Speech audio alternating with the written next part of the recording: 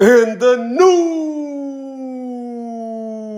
Marlon Tapales beats MJ. I did not see this one coming. Before I get into it, hit the thumbs up, sub, and notification button when you get updated when to drop news content like this. With that being said, let's get into the breakdown.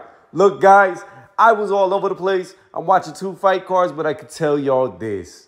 MJ was in for a very hard fight. Tapales was really beating MJ early for arguably the first 7 rounds. MJ started to come on very strong in the 8th round, but I could see Tapales winning this fight. It was a very close fight with very close rounds, but Tapales was beating MJ to the punch for the majority of the fight.